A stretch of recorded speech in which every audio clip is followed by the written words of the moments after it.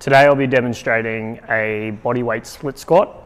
So a bodyweight split squat is a split squat pattern, and it's a nice progression we can use from what we call a bilateral squat or a basic squat pattern into that split stance position. Now the split stance position is good for a couple of reasons.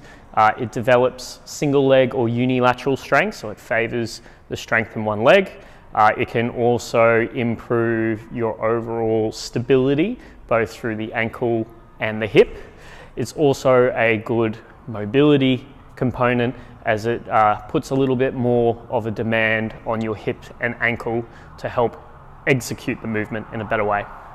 So in terms of our setup, what we want to do is start in our bilateral or dual leg position, hands on our hips, and then we're going to take a big step back into our split stance position. Now, when we take a big step back, what we want to do is have our back foot on the toe, heel off the ground, while our front foot is flat like so.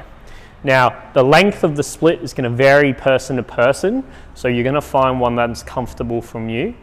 Then when you're in that position, you're going to think of yourself with a straight line going down, and you're going to drop down, pause, drive back up.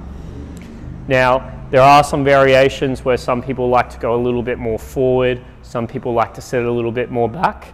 That just really depends on what you've been coached, but the main rule of thumb is pretty even down, and we just want to lower ourselves down with good tempo, little pause, drive ourselves back up. Once we've done both sides, we just simply switch to the other side, back foot on the toe, heel up, nice tall position, nice and tall through the trunk as we come down, and then driving up nice and powerful as we come back.